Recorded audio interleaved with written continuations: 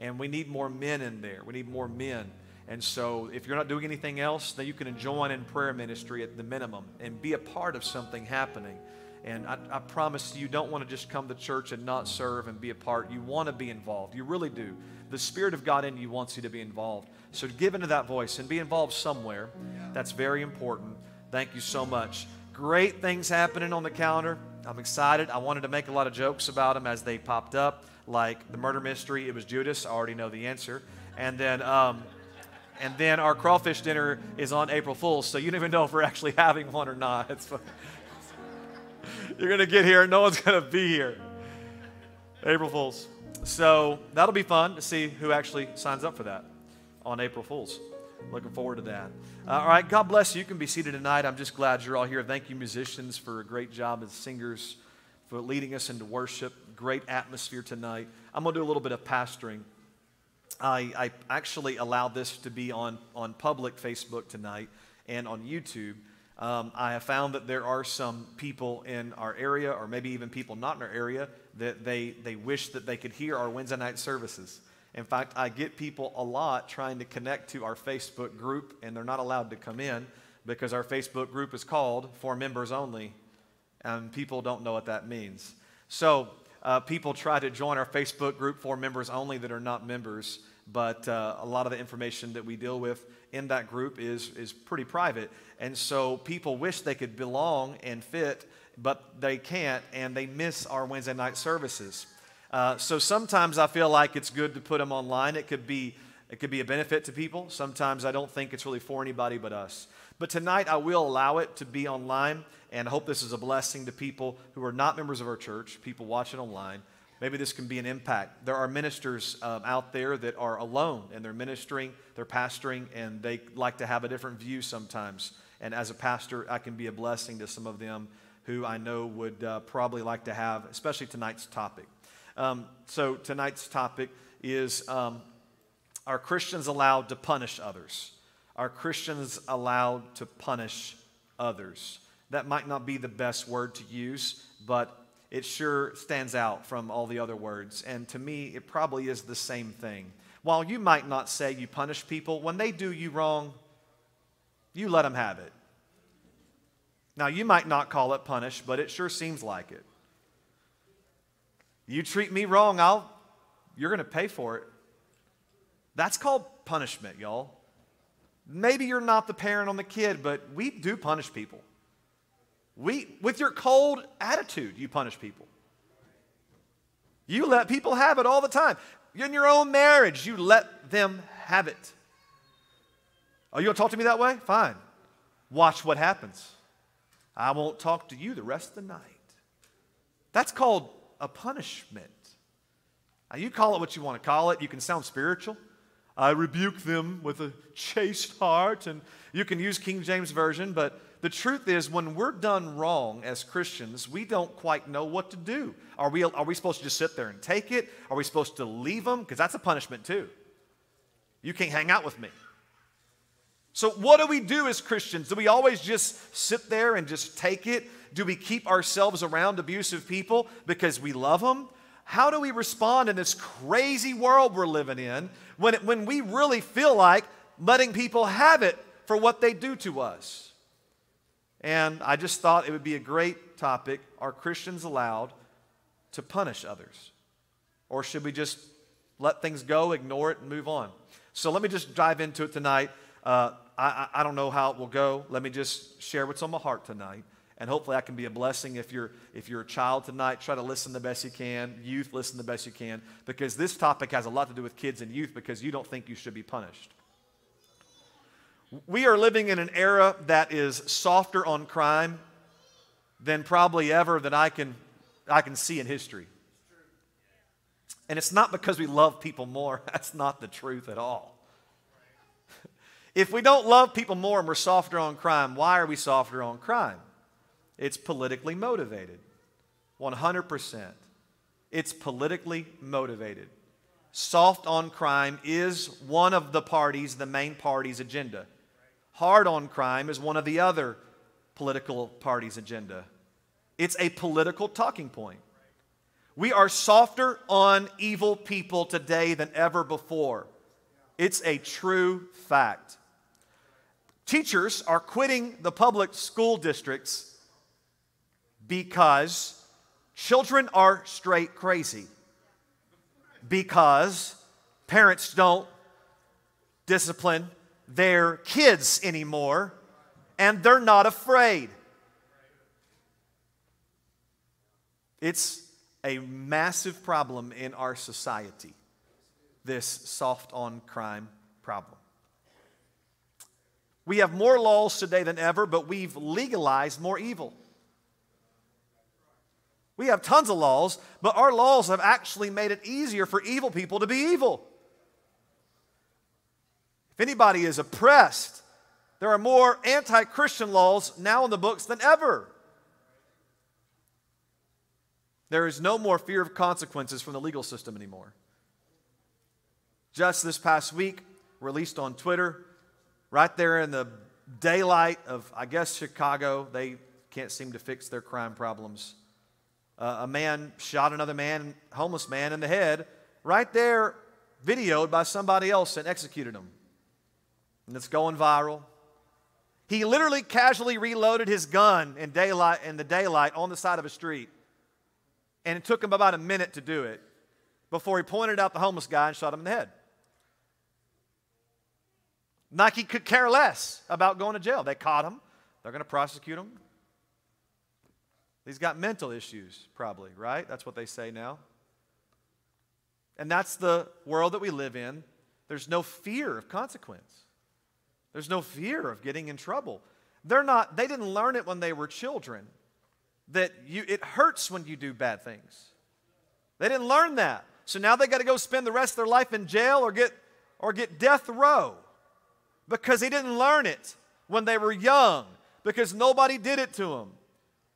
Nobody spanked them, and so now they have to be tased. No one tased them, now they've got to be jailed.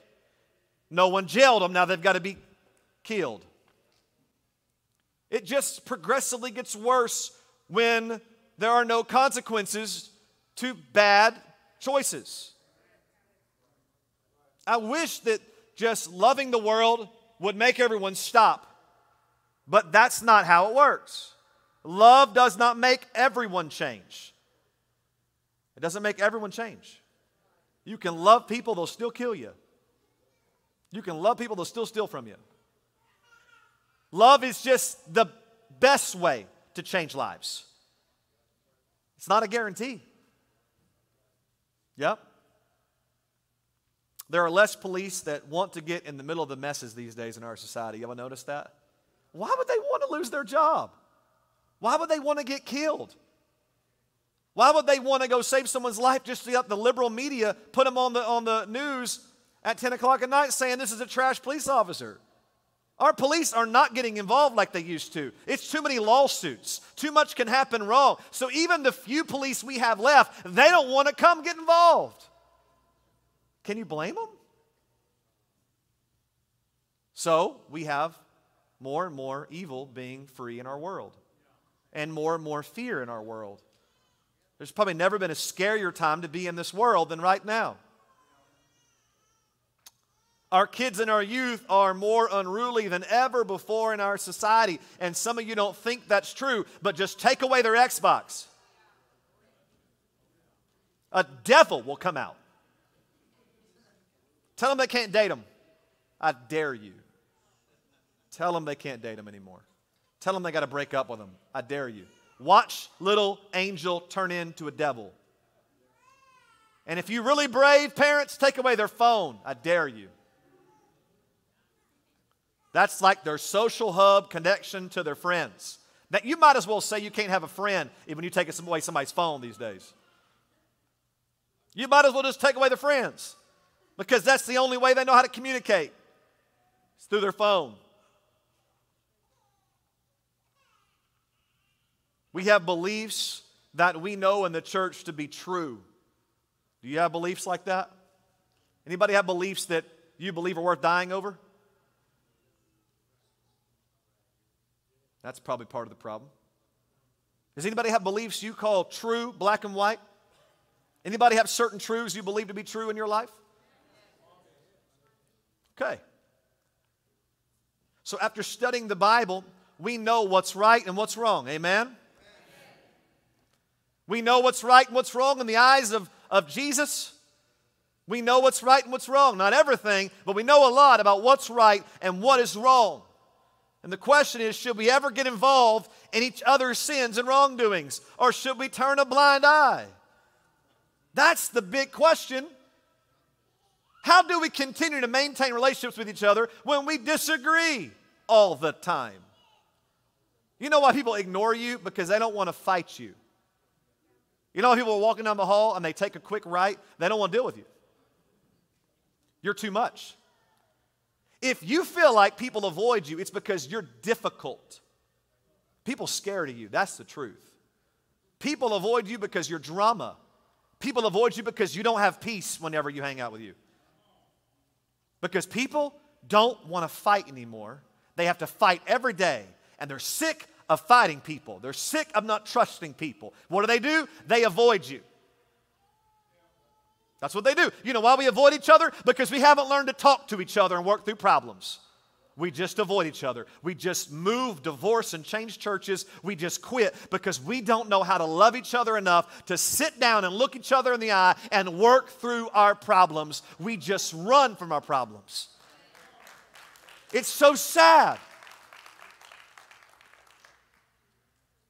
When I say the word punish, I'm asking, should we ever make somebody suffer for what they've done wrong? Are we supposed, or we know we're supposed to love people? Are we ever allowed to do anything that would cause pain for another as a parent, as a leader, or even as a Christian? Is it permissible? Is it allowed? Is it wrong for us to be the cause that somebody would have to hurt if we're a loving Christian? Ever? Is it ever? That's the question tonight. And I think we need to be free to know the truth. Let me start by asking this question to answer that question. Should we turn a blind eye? That's our question. Anybody in here think that we need to keep the jails and the prisons operating for certain crimes? Raise your hand. For certain crimes, do you think we should have jails and prisons in our system? Y'all a bunch of evil people. Let me get this right. You're okay locking somebody up the rest of their life to stare at a little bitty cube room in a bar and eat trash food the rest of their life? You're okay with that? Do you know why you're okay with that? Because some folks can't be reasoned with. Some folks can't be loved out of it. Some folks, you just can't talk right to them. You can't give them enough money. You can't give them enough opportunity. They've taught us the only thing that will keep them from hurting people is locking them up. It's sad, but it's true. It's sad, but it's true. And we're not talking about everybody. And tonight, we are not talking about everybody anytime. There's always other ways around everything I'm teaching. I'm talking about as a general rule. We as Christians love God and we love people, but we realize that there should be consequences. Is that what you think? You know what's funny? Almost everyone in the world believes there should be consequences to evil, except they don't get what people go to hell over. That's hypocritical. If you believe in jail, you believe in hell. It's a hypocrite. You're a hypocrite for saying that people should not go to hell because it's a punishment when you believe in punishment. Either you believe that wrong gets wrong or you don't. You can't have it both ways. If you believe that people that kill people should have some time to learn their lesson in jail, then you believe that there's a time for hell. You do. Be consistent throughout your belief systems. Do it. So let's look at some truths about us before we answer this question completely. First, number one, our God is a God of order. Everybody say order. Everybody say order. Young people say order. Good job. Those of you that think you're young, you can say it too. Young at heart. From the beginning, there were borders, there were guidelines, there were expectations in the Bible, even forbidden acts. From day one, even in paradise, there was order. God said, Adam, you're this, you're a man. Woman, Eve, you're a woman. There's order. This is what you'll do every day. This is why I made you. This is what you won't do. In the very beginning, God said the only way we will coexist is if there is order and punishments. It's that simple. If you like your life in paradise, do not be selfish and go against me. If you want to end all this, eat what you want to eat, and you will suffer the consequences. Y'all, that's how this works. There's no other way around it. I know I don't like to see people suffer either, but people have got to make their own mind up. I wish I could go downtown and stop all the homelessness, but I'm convinced half of them are okay. They're happy out there. Some of them look happy. I don't think they want to leave. I know you can't understand that, but it's just the way they think, some of them. Paul told the church in 1 Corinthians, get ready for a lot of Bible tonight. Here we go. 1 Corinthians 14:33, for God is not the author of confusion, but of peace, as in all the churches of the saints. Should I keep reading? You sure? Are you sure you want to go to the next one? All right, you said it. Let's go to the next one. Let your women keep silent in the churches. Y'all want to go back now?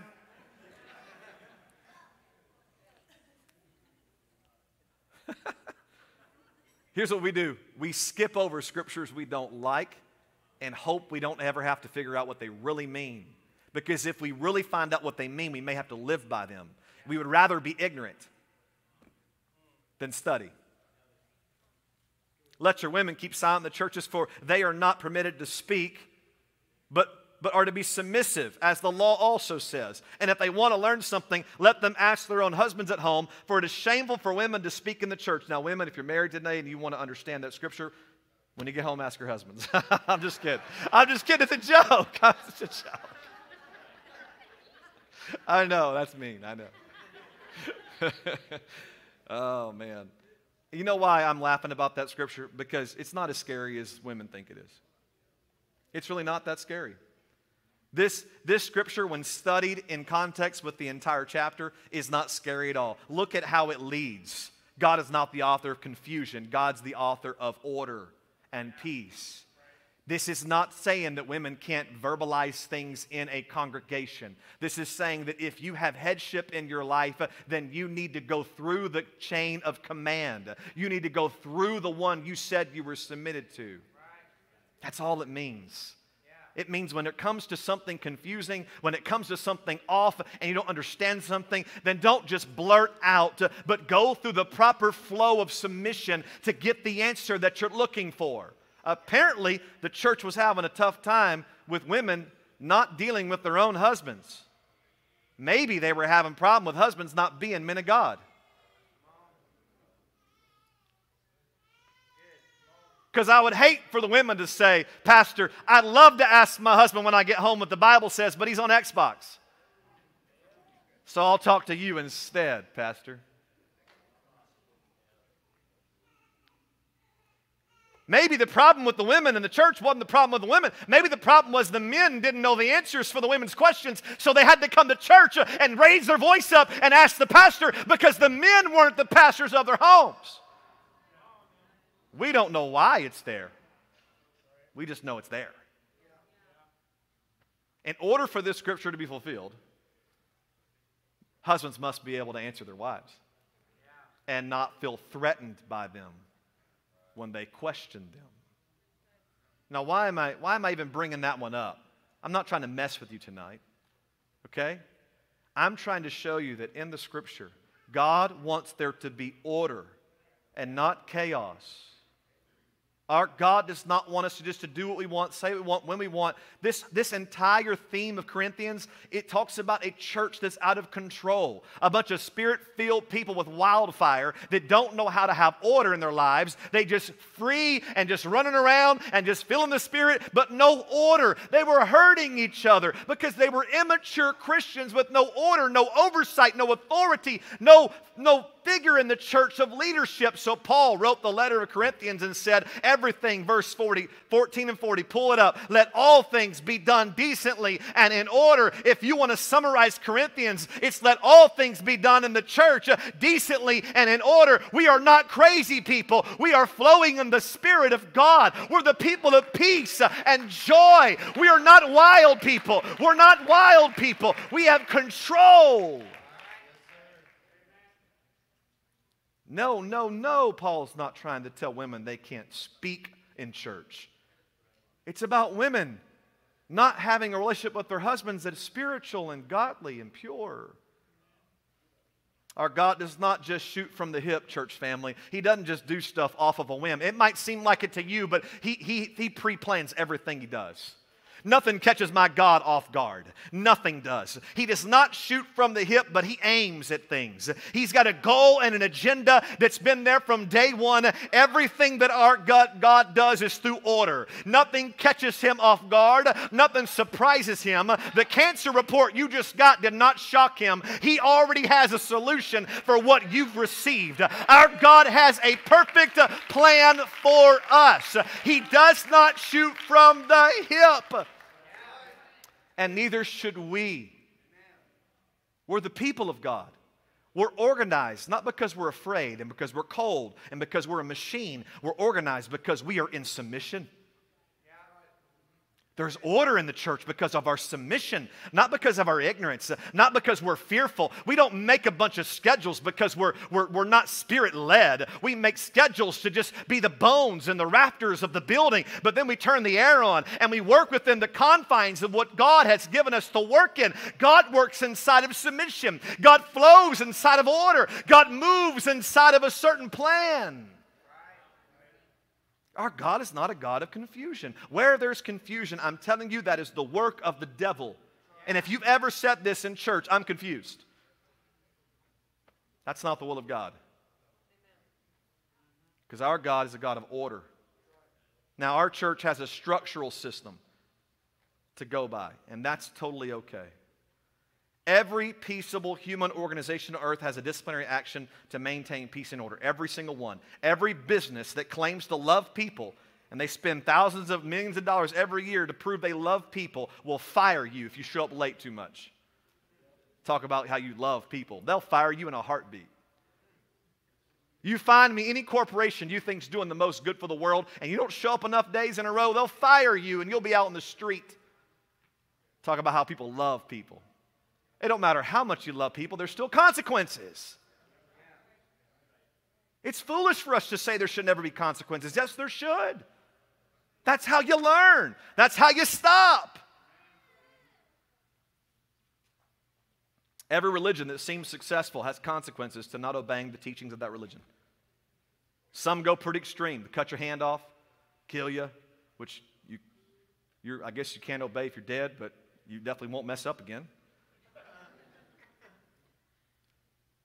Every church and Christian denomination, no matter how beautiful you think the church is online, every single one of them have rules that they go by. Every single one of them. Every single one of them. You may say there's a church down the road that has so much liberty and freedom. I promise you, you can't just wear whatever you want singing on their platform. Promise you. We're not there yet. We're almost there. But we're not there yet.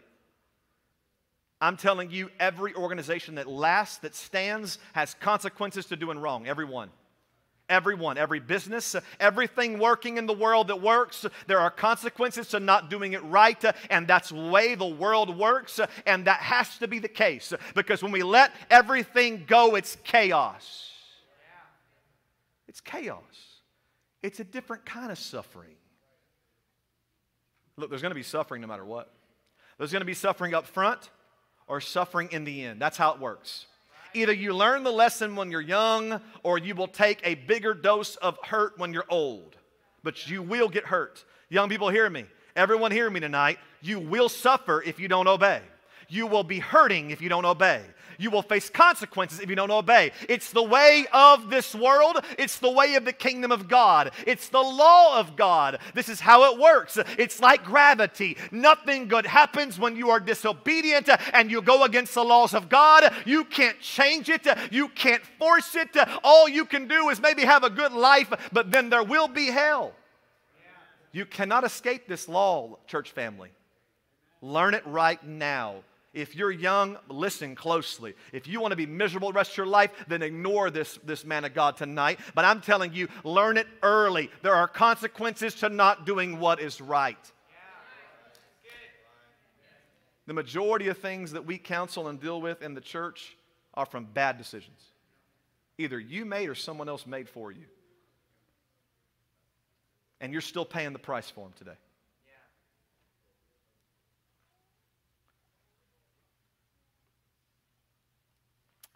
Even some atheists believe in laws and are happy to see us locked up for breaking the laws that they approve of.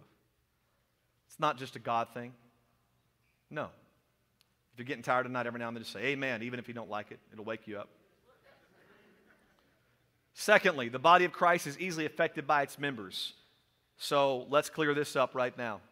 The reason why we have to answer this question is because we don't realize how it damages other people among us when we're not living right. You can't do what you want to do just because you're an individual. You are not an individual if you share the same spirit that I have. You're not anymore. You're not anymore. You hear that? Do you have the Holy Ghost? So do I. We're brothers and sisters. We're in the same family of God, and you can't do whatever you want. You are not an island to yourself. You are not free to do what you want to do. When you signed up and took the blood of Jesus on you, you became a part of me, and I'm a part of you, and now you do not have rights over your own body, over your own mind, over your own spirit. You can't do what you want to do and be in this kingdom. You've got to leave it to do what you want to do. We have tried real hard in churches across America to make sure everybody is sweet to everybody else. But you can only go so far with that. It matters how you act if you're my brother and sister. And I do not have to be quiet and I can still love you and speak up. Because what you permit in your life can bring me down or lift me up. And I do not have to sit here in a church with people who share my spirit and endure your agitation to bring me down and make me go to hell. I get to speak up. I get to say, no, no, no. I get to say, that ain't right, brother, and that ain't right, sister. If you're going to be in this kingdom and this church, I'm going to at least speak up and tell you, that's not right. And that's a consequence to living unrighteous among the righteous. I don't like that. A part of you won't like it. Your flesh can't stand it. But it's what you need to hear. A lot of people they leave a church like ours and they find a more loving church. No, what that means is a more permissive church where they can get away with things and not get called out as much. That is the best church for you if that's what you want, because all I'm going to do is hurt your feelings if you stay here. But that's not best for you. Because if you're going to make it to heaven, it's going to be because you got everything going for you. Because you got every word of warning. You got everything in your face saying go this way and not that way. We need everything we can get our hands on to make it in this crazy world we're living in. Everything's trying to take us to hell. Everything's trying to bring us down. Everything's trying to destroy our families. We cannot sit back and be content. We have got to fight back. And I want warriors around me in the last days. I want strong people around me in the last days. I want fighters around me in the last days. I want my family surrounded by people of faith with conviction, people that stand on the Word of God and don't budge, loyal people. I want to go to a church with loyal people who are ready to do whatever it takes to have revival. That's what I want around me. I don't want to be afraid. I'm thankful for people like that in my life. So it matters what you do in the church. And it's a lie that says you can do whatever you want, you're free. No, you're not. Not whenever you're born again and water of the Spirit. You're not free anymore. Ephesians 4:1, Paul said, I therefore, the prisoner of the Lord, beseech you to walk worthy of the calling with which you were called, with all lowliness and gentleness, with long suffering, bearing with one another in love. Everybody say in love. Love is the root of everything we do. There's never a consequence. We don't filter through love, ever. We never do anything except through love. If I stand up and disagree with you, it's through love. If I take you off this platform because you're living in sin, it's because I love you. And I love this people and I love this God. Everything we do is rooted in love, or we should not do it. Actually, we still have to do it, but we got to make sure we have love right. Love is the foundation we do everything on, because if we do it through love, verse 3, endeavoring to keep the unity of the Spirit in the bond of peace. It's not easy to keep peace. It's not easy to keep unity. I've got to endeavor to do it. Some folks push me to the edge, but I've got to endeavor to hold this thing together. It's not natural to do it. Let's keep going. Verse 4, there is one body and one Spirit, just as you were called in one hope of your calling. There's one Lord, one faith, one baptism, one God and Father of all, who is above all, through all, and in you all. Y'all, we are connected through God's Spirit, through His death on the cross. We are family. We are brothers and sisters, and it matters what you do. You're not just taking yourself down. You're taking others down with you. A little leaven leavens a whole lump, church family. A little bit gets in there and starts to mold and spread. And that's why you can't even let a little come in the kingdom of God. When you let that happen, it'll hurt innocent people. But when it comes to you destroying other people, you need to go somewhere else. Because there's too many innocent, sweet people around here that are trying to fight hell and high water to stay living for God. And the last thing they need is someone in the church that calls himself a brother and a sister to be always fighting them and bringing them down.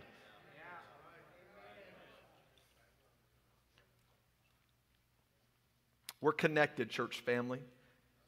And what happens to you will affect me indirectly. And it's because we're connected. We have a voice in each other's lives. Yes, we do. And if you don't like people talking to you about your walk with God, then you're not really in the church. This is the whole purpose of it. Romans 12:14, bless those who persecute you. Bless and do not curse. Rejoice with those who rejoice and weep with those who weep. It hurts me when you hurt. I'm happy when you're happy. It affects us, church family. You walking around sour all the time saying you have the Holy Ghost hurts us. Pray through, get help, get counseling, whatever it takes, figure it out. Because if you are a long-standing member in the kingdom and you claim to be saved, but you walk around just destroying folks all the time because you have no joy, you've got to fix it quickly because you can bring others down. You don't realize how powerful you are when you belong to the body. You can anchor people away from Jesus. If we're all weeping, then we're all weeping. If we're rejoicing, we're rejoicing. It grows in the kingdom. Whatever is happening happens more. If you're all sad, we get sad. But if somebody says, I'm about to get happy, I'm about to rejoice, I'm about to testify, that it begins to become contagious in the church because I feel what you feel and you feel what I feel. We are together in this thing. Verse 16, be of the same mind toward one another. Do not set your mind on high things, but associate with the humble. Do not be wise in your own opinion. Repay no one evil for evil. Have regard for good things in the sight of all men. If it is possible, as much as depends on you, live peaceably with all men. Everybody say, if it's possible. That means sometimes it's not. Well, as Christians, we just have to take everything. Well, there's a line. There's a line. Some things aren't possible. Some things I've given everything I can give to make it work, and it's not possible. Some things I feel like I've got nothing left, Jesus. I've tried to work it out with them, but they have given me no other option. It is no longer possible. As much as depends on my human ability, I can only do so much, Jesus, to be peaceably with all men. There comes a time when you've just got to cut it out. And the devil will come and tell you that you don't love him. And it's a lie. Hear that denominational Christian world? It's a lie. Do you know why now there's homosexual preachers? because you got to love them or they'll be lost. No. You, sir, are perverted. You're wrong. And if you don't repent, you will go to hell. That's love. I'm telling you something that can save you. I'm telling you something that can get you right. You're deceived. You don't even realize how messed up you are. But I'm telling you to wake up. Everybody else is just giving you a pulpit. I'm telling you, you're wrong. You're wrong. You're wrong. You've got to get right. That's the definition of love. Look, if it's possible, as much as depends on you, do your best to have peace with all men. But if it's not possible, do your best. Beloved, do not avenge yourselves, verse 19, but rather give place to wrath. That means make some space. Make sure that no wrath shows up. For it is written, vengeance is mine, I'll repay. Make a space for God to have vengeance in your situation. Leave a gap for God to work is what the Bible's saying. Make space so you won't take that space and you won't get even with people. Leave some room for God to get even with you.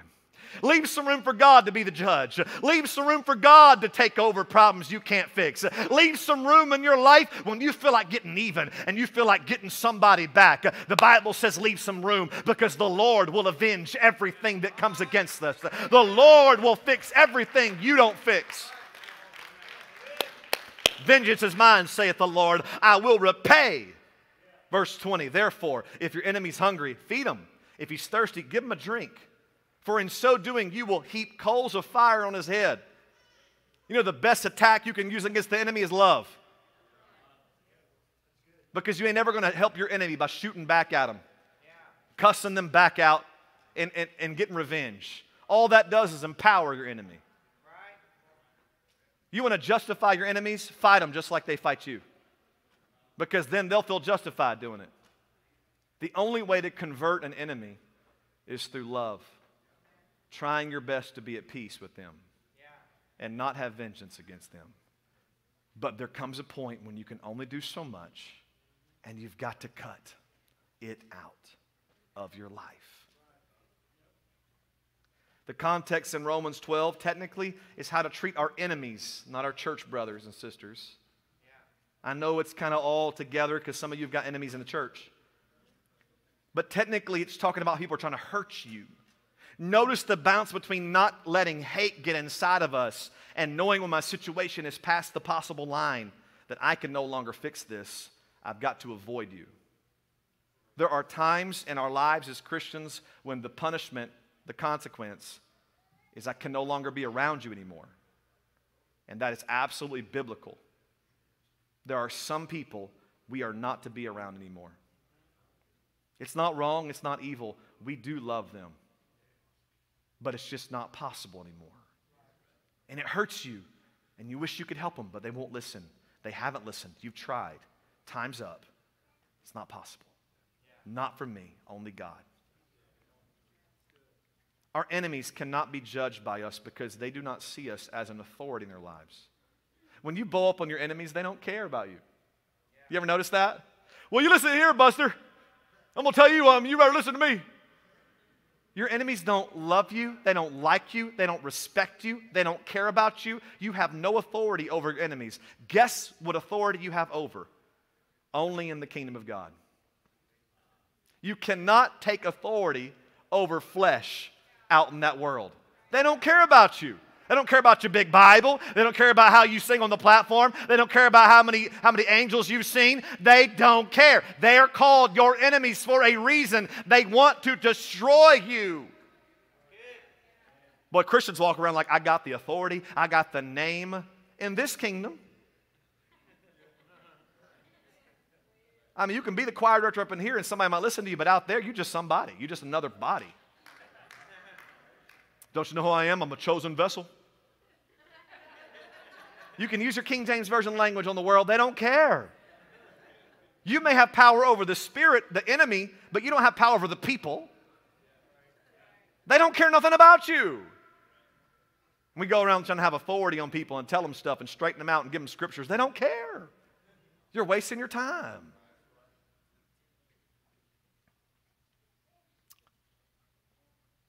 Now, on this whole judging thing, We know through the Scriptures that we are allowed to judge situations, but we know through the Scripture we are not allowed to judge salvations. We can judge situations, but not salvations.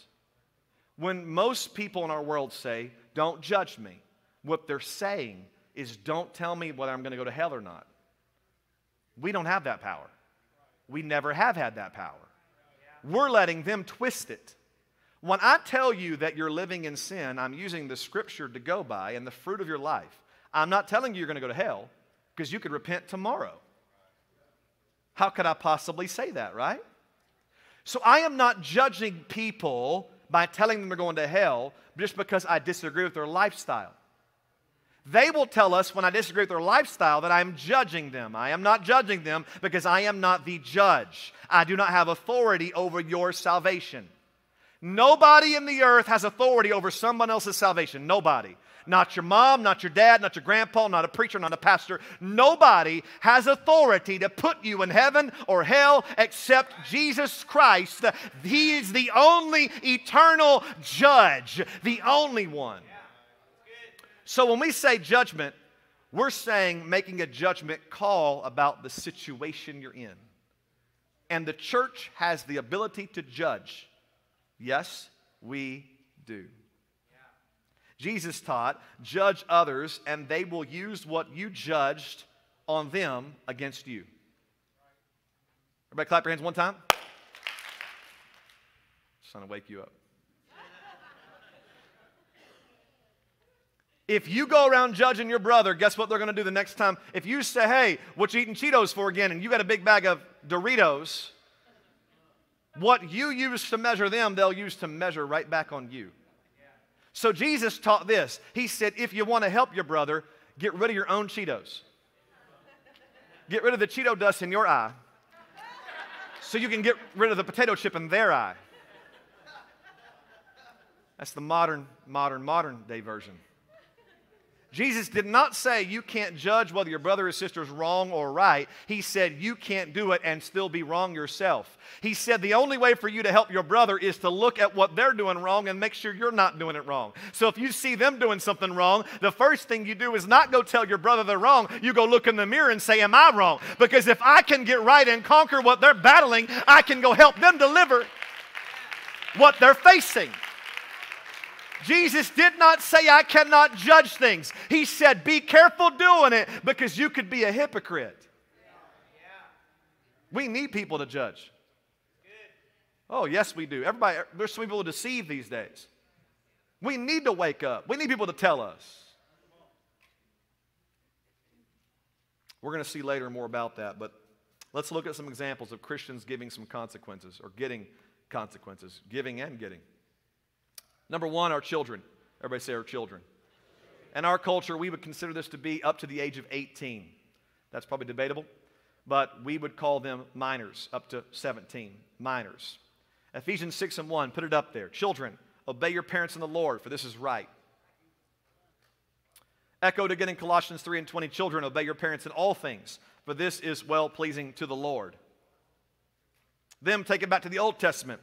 Proverbs 13:24, he who spares his rod hates his son. Anybody hate your son?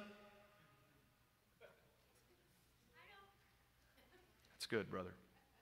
Thank you for not hating your son. I'll need to see you in the office at the church figuring out how you got one, though, because that's concerning. You're like 7. He who spares his rod hates his son. Anybody here hate your son? No, but where's your rod? Because the definition of hating your son is that you don't discipline your children.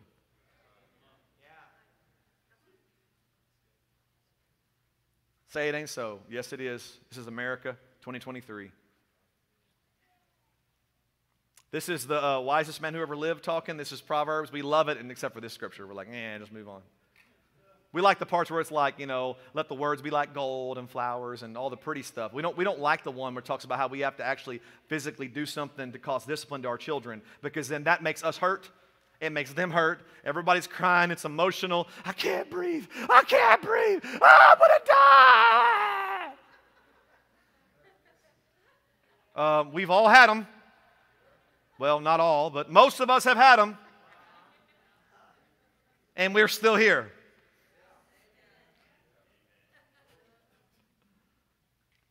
I guess I should correct that. The ones that haven't had them, some of them are not here.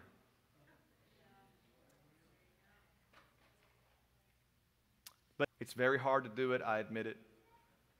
But this is an example of a punishment, consequence, whatever word you want to use a spiritual word, all you want to. But y'all, church family, it's still biblical for people that are young and don't know any better to have a consequence for their bad actions.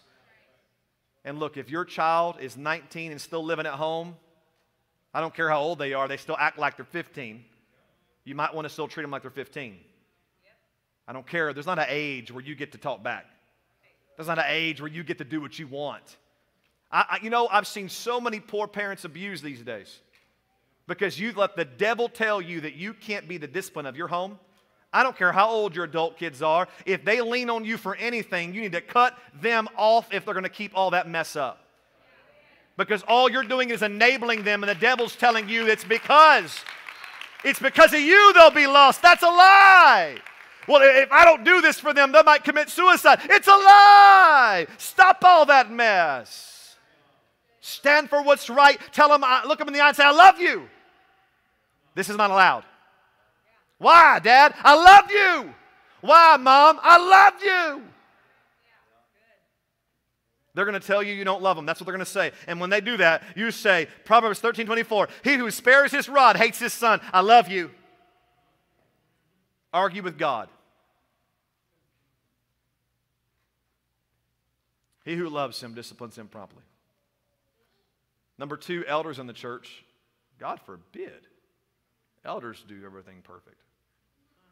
1 Timothy 5:17, let the elders who rule well be counted worthy of double honor, especially those who labor in the word and doctrine. For the scripture says, you shall not muzzle the ox while it treads out the grain, and the laborer is worthy of his wages. Do not receive an accusation against an elder except from 2 or 3 witnesses. We don't just hear stuff, gossip, and believe it. Amen? Because if someone has been proven to be tried and true, you don't easily just get rid of them.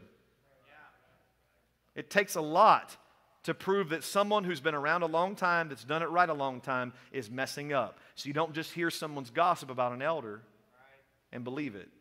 You make sure there were 2 or 3 witnesses to the thing that you're complaining about.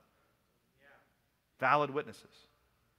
But in the case that something has to be dealt with, watch this. 1 Timothy 5:20, those who are sinning rebuke in the presence of all, that the rest may also fear. Now, in our culture today, we would call this, that's embarrassing, and that could give them emotional abuse. Right? Yeah. Right? Yeah. Snowflake generation. People melt easily under the pressure and intensity of truth. But he said, now watch this, watch the context here. We're talking about elders, those who know better the most. Look, the higher you go up in the kingdom, the more consequences there are. Do y'all believe in that? You believe there should be more consequences for someone who's been taught for 30 years about how to do something right over someone that just got started? Yes. And the reason why it says this is because the elders have a higher standard of living. And they're supposed to live right more than anybody. And when you find an elder that's not right and it's actually true, rebuke them before all, so all the other elders can take note and say, this ain't going to fly in the kingdom of God. So I know I just got on to y'all about how you take care of your kids, but guess what? This is for all of us today. From the babies to the elders. Now, I'm not just picking on parents today on how to take care of your children. This is a concept missing in the kingdom. It's all of us struggle with this. I, as a pastor, struggle. I struggle with this. You're struggling with this. This is hard for us to do, y'all, because it's hard for us to stand up and be strong. Can you imagine how difficult it would be to rebuke an elder before all? Is it in the Bible? Now, does this mean like the whole church? Not necessarily. Could it mean just among the elders? Probably. But the point is this. If something has happened and it's big and it's out there and massive, it should be dealt with and not just hidden under the rug. And if anybody's going to have to expose something, it should be those who are in leadership. Not those who just came into church their first service and they're still smoking cigarettes. Oh no, I caught him, Pastor. He's been here 2 weeks, but he's still got that old devil of smoke inside of him. I'm not worried about the brother that just came in for 2 weeks smoking a cigarette. That's the least of my concerns. I'm worried about the guy on the leadership team that don't get his attitude right. I'm worried about the elder who's had the Holy Ghost for 30 years, that knows better, still treating people rude. You know the people I've had the hardest time with? We've even had some of them leave our church. People in leadership. You know why? Because I'm harder on people in leadership than I am new people. That's the Jesus principle. I got new converts, people that are new to our church, been here for a few years, like Sister Diane, who's been coming for a few years. We love her very much. And this family writes these big letters about what a great pastor I am. And yet we've had leaders that think I'm horrible. Do you know why we've had leaders that have thought I'm horrible? Because I'm actually telling the leader, you've got to get right if you're going to be a leader. I'm not telling Diane that. I'm not telling new people that. You know why? Because they have not been here long enough. They're not in leadership. But I expect more from you who have had the Holy Ghost for 30 years. I expect more from you that are in leadership on this platform teaching people. You are going to be held to a higher standard than anybody else. And I will not allow that to happen in this church. Pastor, should you ever get on to anybody? Well, yes, but here's my pecking order. Those who've been given the most responsibility. And we'll work our way down from there. Jesus said, I don't want to offend any of these little ones, but you religious people, come here. Some of your kids know better, treat them differently. Some people in the church know better, treat them differently. Some people have had lots of time. We got to deal with this stuff, y'all. Let me hurry today. Church members. Let me paraphrase 1 Corinthians 5, the whole chapter here. I don't have time for it all. In 1 Corinthians chapter 5, there was this man. And this man was a member of the church. And the Bible says that he was getting kissy with his mother-in-law. And you're not supposed to get kissy with mother-in-law, young people. I think you probably know that. And it's probably making you kind of gag a little in your mouth right now just thinking about it. But that's good. It ought to be that way. The problem in 1 Corinthians chapter 5, church family, is that the church wasn't upset about it. Paul heard that the church had done nothing. This was happening, and no one did anything in the church. You know, because we don't want to offend anybody. So because we don't want to offend anybody, we'll let adultery take place among us from our core membership. Because we don't want to hurt anybody's feelings. Because if we say something, they might be lost. I got a news flash for you. They're already lost. They're extra lost. Because anybody that can roll up in here and worship God and be in adultery at the same time is extra lost. Anybody that can come in here and be like, I'm going to dance a jig and lift my hands and be committing adultery with your mother-in-law, you are extra lost. You are extra lost. You're already lost. You need someone to step up and say something, intervene, and deal with it. You don't need the church to turn a blind eye. You need us to fix this. So Paul said, here's what you're going to do. He said, I want you to get this thing straightened up. This man ain't repenting and getting right, so I'm going to pray and turn him over to the devil for the destruction of his flesh, his skin, his body, so that his soul could be saved. What I'm about to pray is not to damn him. What I'm about to pray is not to hurt him. What I'm about to pray is not to destroy him. He's already destroyed. What I'm about to pray is going to save his soul. What I'm about to do is going to be the best thing that could ever happen to that man. He needs to wake up. He's deceived. He's perverted. He needs a word from God. But more than that, he needs the church to agree. Why did Paul not do it himself? Because it doesn't do any good if one man wants it done and the whole church disagrees. Everybody has to be on the same team here. Because what's going to happen is whenever that man finds out that he's being kicked out of the assembly, He's going to go run to about 4 or 5 of you saints and say what a bad pastor he is because he's kicking you out of the church and you've done nothing wrong. Because you're not the one knowing the truth about the adultery. You're not the one hearing from God in the Spirit. It's not your job to. So you get to hear how bad Paul is, how mean Paul is, how Paul doesn't love people, how Paul doesn't have a love for people. I'm getting kicked out of the church. And there's a few saints always that say, Pastor, but what if he doesn't live for God whenever he leaves the church? He's already not living for God, church family. We're living in a day now where people don't get kicked out of a church assembly and have to go have their flesh denied because they'll just go to the church down the road and start fresh. And guess what? The pastor down the road doesn't know everything I know about the saint. And before you know it, 2 months later, they're up there preaching in their pulpit. And I'm sitting here scratching my head going, you don't realize what they just did in my church 2 months ago. Because we don't agree as a church in the city like they did back in the day. God help us, pray for us. We need to unify in the last days. But what happens is people can live in sin and transfer churches, and they can go start fresh there and be deceitful again there and keep living the same sin they had here. But that's the beauty of getting called out and staying, because we can have accountability over you to see that you've recovered from your sins. Now, I can't stop it, and I won't, because if people want to leave, they need to leave. They're going to cause more problems if they stay. But it's sad that people would get called out and leave. It's sad that people would not check back in with the status of how they're doing. It's sad that people would get called out and say, I'm going to go start fresh down the road and be on their leadership team. You're missing the whole point of what God's trying to do.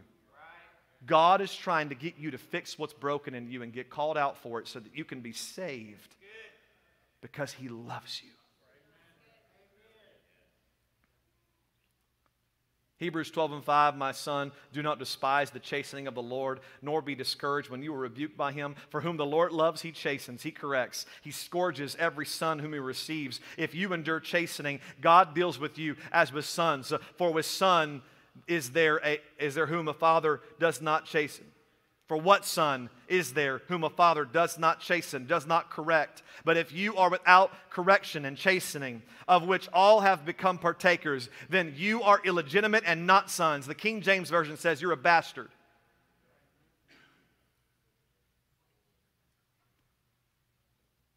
There are people in every church that do not feel loved because they have no correction.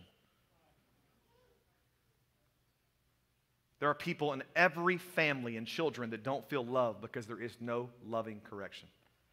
Some kids are dying for correction. They're thirsty for it. They hate all the out-of-controlness.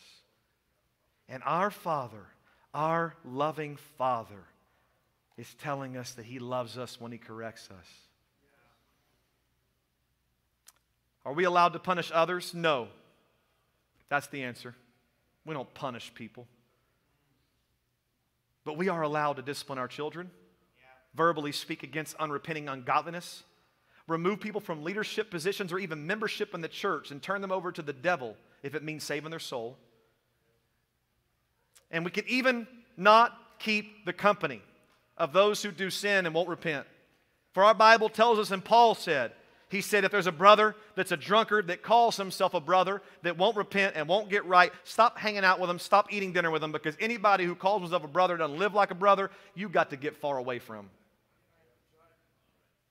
Pastor, I just don't know why anybody wants to hang out with me anymore. It's because you're the drunkard that calls yourself a brother and it's awkward. Maybe it's not drinking. Maybe it's something else. Maybe there's something else you're battling with and people don't know how to tell you because it's awkward. So you know what they've finally done? They've said, I can't talk to you. You won't listen to me. You're difficult to talk to. I'm done. I'm not hanging out with you anymore. And do you know why there's divides in a church? I'm done. Let me just wrap it up. You know why there's divides in a church? Because we can't talk to each other about things. Yeah. So you know what we do? We say, good to see you, brother. Good to see you. See you later. I don't want no trouble. Name 10 people you can go up to right now and tell them, if you caught them in sin, you could talk to them about it. Name 10 people in your mind. Who'd you go up to in this church, walk up to them and say, I know you've been in sin and I want to talk to you about it, without being fearful of them getting mad or leaving the church. It's hard to do, isn't it? Do you know why it's so hard to do, church? Because we don't understand that there are difficult consequences to what we do wrong. But we don't punish people. We don't hurt people, but there are consequences. And we do everything we do because we love God and we love people enough to suffer for them, and we hate it. It's awkward. I hate it. I know you do too. So lastly, my last question before we close tonight, what is the power of the church? We are a unified vocal agreement.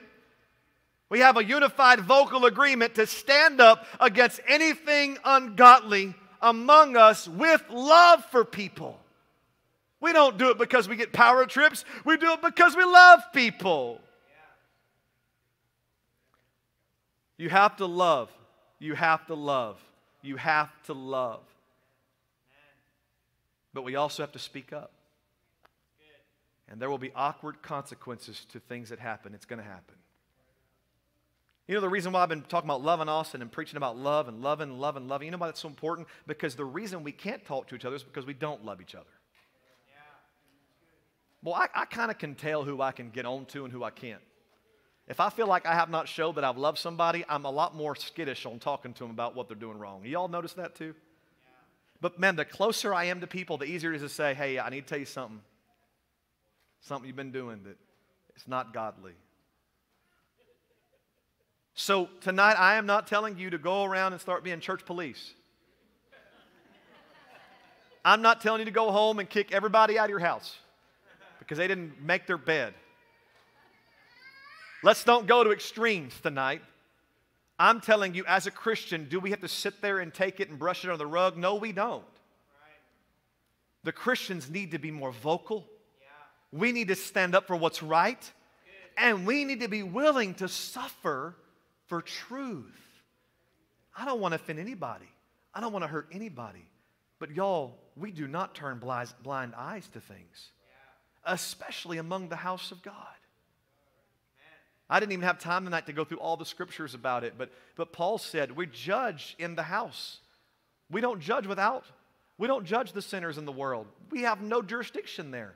But we have authority right here in this place. If you're a brother and you're a sister, you have opened yourself up to the consequences. You have.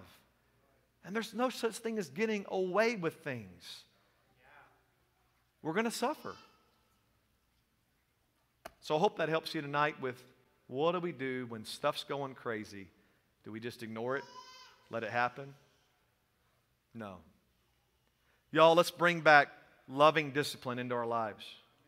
Let's bring back words to each other face to face without anger and wrath.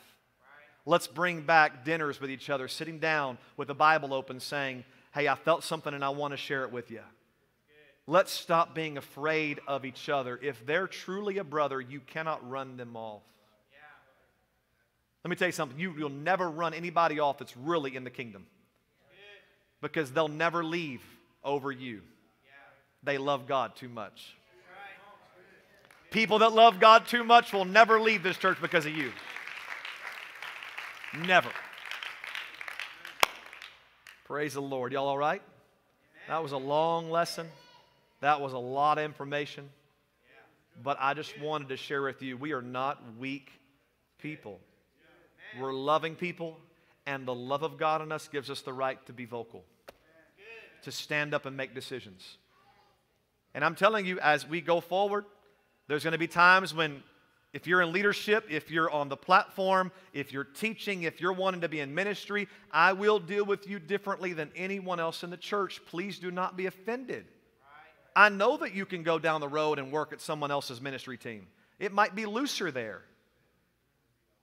But here, this is too important to me. This is too valuable to us. We've got too many broken people that need us on our A game. And it is a high honor to be a saint of God, a minister of God. And the way we live and the way we act, it matters. And I'm telling you, if you can take it, God will elevate your ministry so fast, so quick, that God will use you faster than you can realize. Hallelujah. Praise God. Let's all stand for a minute. Clap our hands to the Lord. Give God praise.